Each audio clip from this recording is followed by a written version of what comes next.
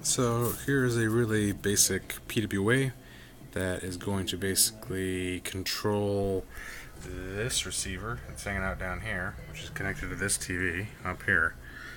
So I reverse engineered basically the web panel that actually lives on this receiver. So we're just going to change the volume real fast.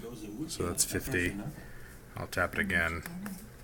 You can see the PWA changes the thing. Seduction games, the dancing about folk. There has to be an easier way to steal.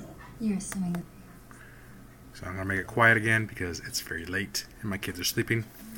But we can also change the inputs real fast. This is not a huge set of things, but you can actually see if I click some down here, you can actually see it changing stuff.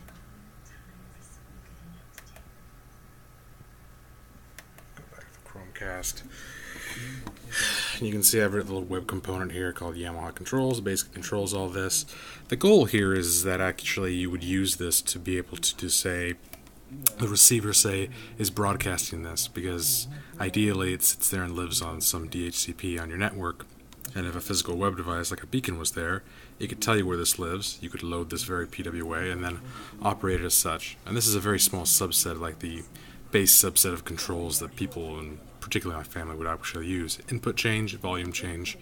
And if visitors came over and they saw that thing, and as they were connected to my network, they could actually interact with this. So, a little quick demo this evening, and now I am off to bed.